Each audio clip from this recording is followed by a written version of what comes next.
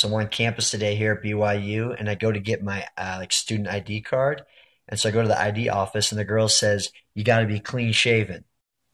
So I was like, "Does this look like too long?" And she says, "Yeah, but we got razors in the back and shaving cream if you want to use it."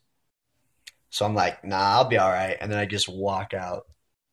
But in my head, I was like, "Are you freaking kidding me, bro? Zoom in on that. Ain't nothing there that's going to show up on this ID card." So it's a great welcome back to Provo. Forgot how it is here. So for now, no ID card. I'm going to keep rocking this fat beard I got.